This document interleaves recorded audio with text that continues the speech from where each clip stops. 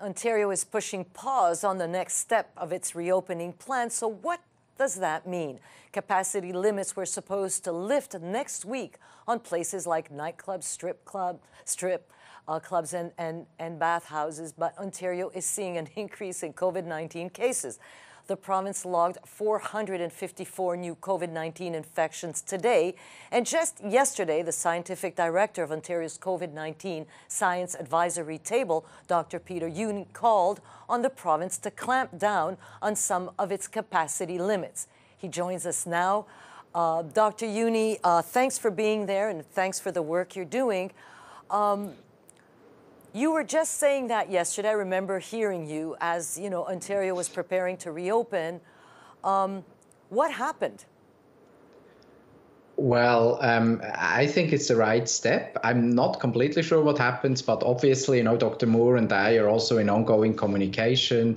We have quite a lot of exchanges during a work week and over the weekend as well. And I think it's absolutely the right step. If you're already accelerating, you don't need to step on the gas pedal. So let's wait a bit longer with just lifting these capacity limits and see how this all evolves right now and how the local measures that are needed in places like Sudbury actually are playing out.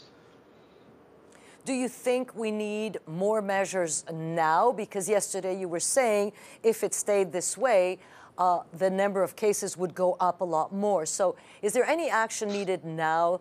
Fewer people in public places? What do you think is needed? So first of all, what is needed is that we all become aware of the problem, and that has happened here which is great. And we don't accelerate more with opening. That's great too. And remember, what we did in the past. In the past, we basically did a step and then we wait 3 weeks and then we did a step again. And that's basically the rhythm that we again are entering, which is good news. Now we need to just figure out what's happening in various places. Remember, for instance, Toronto and Peel still look actually really good. We only have a little bit of case growth, so we can afford what's happening. Other places can't, and then we need to see in these places what's actually going on. Do we know, is there an outbreak that explains case growth? Is it more subtle and you see cases everywhere? Then you need to react a bit differently. So we have enough time as long as we take it seriously and we deal with the problem locally. So you're saying that we don't know exactly where these cases are, but do we know what is causing this? Is it the unvaccinated? Is it vaccinated people? Do we know that are getting sick or infected? Is it that the 6-month period between the last shot and the booster, so now people need boosters? I think it may be too soon to ask you this question, but do we know what's fueling the rise? Yeah, we need to be aware of that. A powerful driver is, of course, the weather with the temperature that went down mid-October. This plays a role. Then we had the capacity limits that were lifted. Perhaps Halloween still played a little bit of a role. So it's a combination of factors. People also start to, let their behavior slip a little bit. Therefore, me again, the buskill just saying, hello, remember, we're not out of trouble yet. So please wear your mask. Please use vaccine certificates stringently. And please get vaccinated if you haven't done so. When you look at the case numbers, it's very clear. The case growth now is just going up again in the unvaccinated. And that's what's driving the story here. We also see a little bit of growth in the vaccinated. They can also do a lot more. Look at the restaurants. It can be very busy now, but it's a lot less. So again, it's the unvaccinated. But lucky us right now, we don't see anything yet with ICU and hospital beds, going up. So we have a little bit of more time to look at that and just to fine-tune our response. Well, that's interesting because I remember at the beginning of the pandemic, we were talking about herd immunity.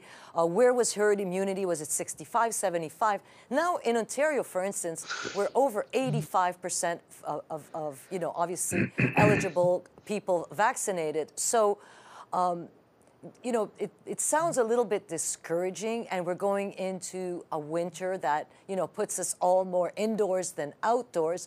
So what are you advising people to do? So first of all, don't be discouraged. Again, what we saw during the last 20 months was evolution in action. This virus developed tremendously, and it's much, much more transmissible now than at the beginning. So with the situation we're in, what people need to understand is there's no way out. You need to get immune against this thing. Either you get vaccinated or you get infected. It's as simple as that. And, something that is akin of herd immunity will only basically start to be within reach when nearly everybody has reached immunity, not before that. And what we now need to do is, we need to deal with the inequities we're still having. We still have a lot of communities who have experienced oppression, systemic racism, or other discrimination in the past who have, just a distrust against the system. And we need to get vaccines and information there and get better. That's one of the things we can do. Then we can start relatively soon vaccinate our 5 to 11-year-olds. And then it's another part, but that doesn't play a big role yet. Those who can get third doses shall go and get them. It's roughly 6 months after you got the second dose. Makes a lot of sense. Right now, we're not in a situation where this is a big deal yet, but more and more people get eligible. Well, thank you for all that. Dr. Peter Juni is the Scientific Director of Ontario's Science Table. Thanks for joining us. And again, thanks for your work, Doctor. Oh, thanks for having me again.